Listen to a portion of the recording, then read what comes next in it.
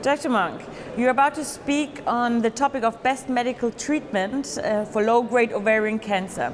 Could you just summarize what your presentation will be focusing on? So low-grade serous ovarian cancers are one of the rare histologic subtypes. Two others, mucinous and clear cells, are also rare. It's not the topic of my presentation, but low-grade serous tumors. Low-grade serous tumors are distinct from high-grade serous cancers, both histologically, also at the molecular level, and certainly in treatment. So low-grade serous tumors are morphologically more well differentiated. They have bigger cells. Molecularly, they show perturbations in the RAS, RAF, MEK, ERK pathway, as opposed to high-grade serous tumors, which are poorly differentiated, p53 associated almost universally, and also associated with BRCA mutations. Now, my presentation will focus on the fact that these low-grade serous tumors are maybe not as chemotherapy resistant as we thought. They do indeed respond to treatment, including carboplatin and paclitaxel, perhaps not the same level as high-grade serous tumors, but they still do respond. We also have other categories of medications, including anti-angiogenic medications, hormonal medications such as letrozole, and even single-agent non-platinum agents such as pegylated liposomal doxorubicin is active. And then based on the molecular signature, there's been a lot of interest in MEK inhibitors. MEK inhibitors initially have been negative in a randomized trial called the MILO trial, which was presented at the International Gynecologic Cancer Society later in 2019 in Rio de Janeiro. But still, MEK inhibitors do have activity, just not superior to chemotherapy, and are part of the treatment paradigm. So the treatment involves radical surgery or staging if it's an early stage patient, carboplatin paclitaxel, frequently with maintenance bevacizumab or letrozole, and then at the time of recurrence, either retreatment with platinum and paclitaxel or liposomal doxorubicin or bevacizumab or even a MEK inhibitor.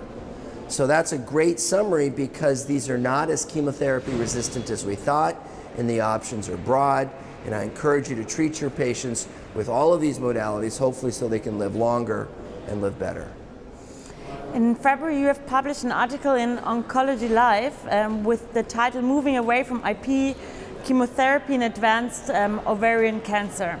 How did that article come about, and what were its main conclusions? We're always looking for new ways to treat advanced ovarian cancer, certainly new agents, but also new routes of administration.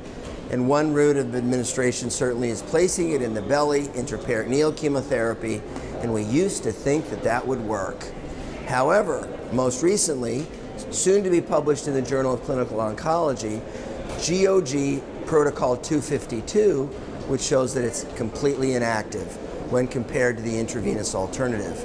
That study had bevacizumab in all arms, so maybe that made it more difficult to interpret. But today, intraperitoneal chemotherapy is rarely practiced, and if it is practiced, probably only using a heated intraperitoneal approach called HIPEC at the time of interval debulking. Just one more last question as the coffee break is starting now. Could you just give us a quick outlook in the next 10 years? What will happen in terms of prevention of ovarian cancer and also in terms of long-term survival rates or even curing the disease completely? So ISDO, interval salpingectomy and delayed oophorectomy in women with BRCA mutations. We're trying to eradicate all BRCA-associated ovarian cancers, doing IS, interval salpingectomy while they're young, and then delayed oophorectomy when the menopause is closer. And we're also trying to get better treatments, combinations, PARP inhibitors, and immuno-oncology agents, and also immuno-oncology agents and anti-angiogenics.